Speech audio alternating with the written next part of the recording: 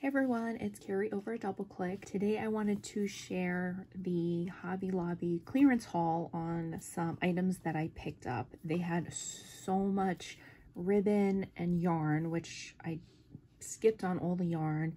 They had a lot of envelopes and they had tons of ribbon, but I only purchased one ribbon. It was 99 cents and it's the flamingos, because I wanted to use these for when I make little flags. I thought they would just be like perfect to cut out the flamingo and attach it to like some paper. So I did pick that up and that's gonna go in my summer box. I found these little flat back Easter eggs. They were 90% off.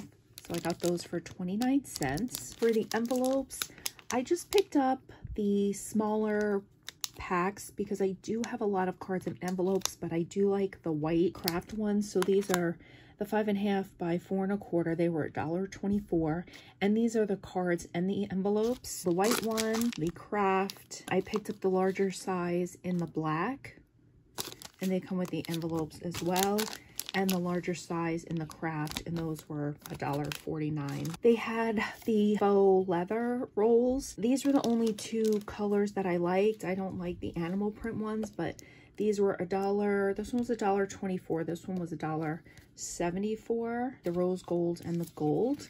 And I've seen people make bows using this, so I figured for that price I'd throw those in my stash. Then I found this Plans spiral bound undated planner. I really like this one. It is a weekly, which I usually don't use, but I do for cross-country season.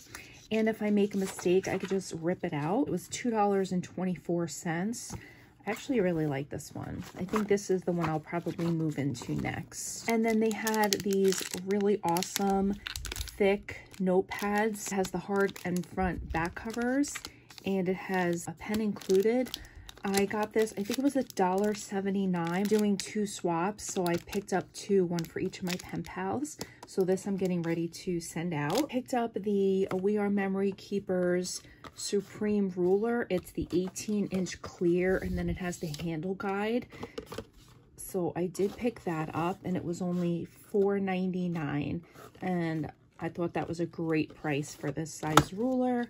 So I'm happy to add that into my stash. And that's it on my Hobby Lobby haul. We had a new Dollar Tree just opened down the street from me, and they're still stocking the shelves, but I was able to find a couple of Halloween things. The purple spider trim, and I don't think I have these. The pumpkins, found the glass bottles that have the spooky labels, and they had 2 different sizes, so I picked up 1 each of these.